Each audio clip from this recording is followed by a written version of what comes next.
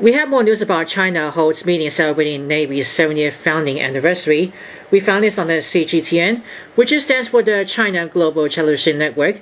For the next day, a meeting was held in Beijing on Sunday to celebrate the 70th founding anniversary of the People's Liberation Army, which is known as the PLA Navy, which falls on April 23rd. Participants to the meeting reviewed the PLA Navy's history of developing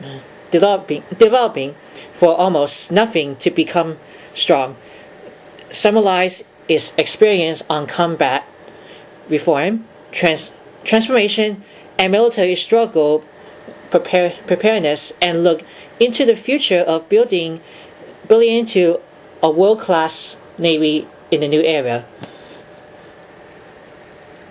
So to this one, here's the China's second aircraft carrier is transferred from dry dock into the water at the launch ceremony in Dalian shipyard of the China Shipbuilding Industry Corporation in Dalian, northeast China's Liaoning province. And you can read more about the PLA Navy release details of April 23rd Fleet Review. You can find out about the 70th years about the PLA.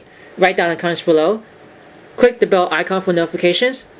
View all videos before sharing, and subscribe to my channel Worldwide Campus News and Entertainment. As always, thank you very much for watching.